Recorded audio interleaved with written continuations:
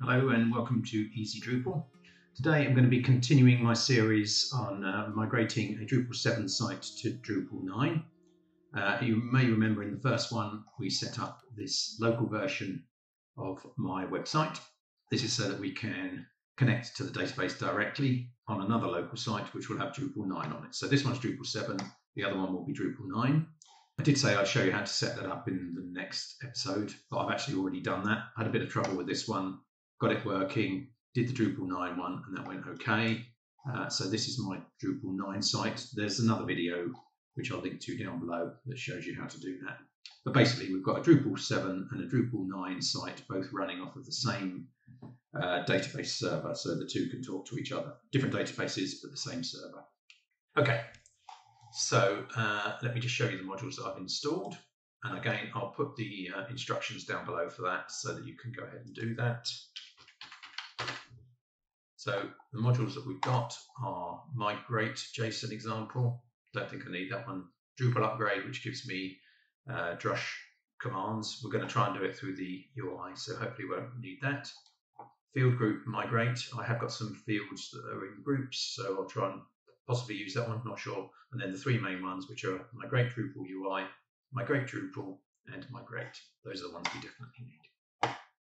Okay, so once you've installed those, you can go to development, upgrade, and then you'll come to this sort of splash page to start you off. So preparation steps, make sure you've got access to the database. Yes, if the old site has private files, well, we don't have any of those. Enable all modules on this new site that are enabled on the old site. Okay, so that is something I need to do now. Do not add any content to the new site, which I'm not going to do that. And then we can put this site into maintenance mode in a minute. So first of all, I've got to just make sure that any modules that are on the old site are also in this new site.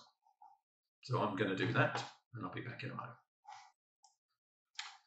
Okay, all of those modules, or all the ones that I want, are now installed. So things like Google Analytics, Superfish, Block Class, I don't think I need that one. So I didn't do them all. There were some that didn't have Drupal 9 versions, so I'm going to leave those behind. Obviously, we can't migrate into those. Okay, so yeah, so the second step, I guess, would be to include any modules that you hopefully can migrate data from. No guarantee this will work, and I think the fewer that you do, the better. So you will have to do some rebuilding of site functions. Okay, so that's our Drupal 7 site, that's our Drupal 9 site. We can go back to configuration, upgrade. I'll continue because I've already checked that.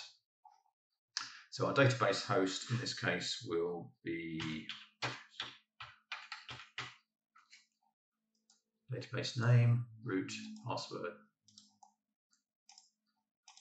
and the root for the document. And here's the point where I can't see me. Hit the go button, which is behind my face. It's asking me to acknowledge that I may lose data, continue anyway. Well, I haven't got any data, so I'm okay with that. Okay, so this is a good sign because I wasn't getting this earlier. This is going to show me what is going to be upgraded. So 48 modules will be upgraded, 48 modules will not be upgraded. And there is a list of these. So such as capture, well, I'm not going to get that. CK editor is now part of core, so we don't worry about that. Yeah, so Google Analytics also isn't going to be migrated. Okay, so lower down the page, we've got a list of all the modules that will be upgraded. Perform upgrade. Okay, so let's see what happens. I can always trash the site and start again if it breaks, which is quite likely. Let's give it a go. While this is processing, I'll just quickly tell you about my new hosting service that I've set up. It's at easydrupal.co.uk. I'll put a link down below. And basically, it's Drupal hosting from $4.95 for the basic hosting or $14.95 for the hosting with support, which means that I'll do your upgrades for you and give you help with stuff. If you're interested in that, links below. Thanks very much. Plug over.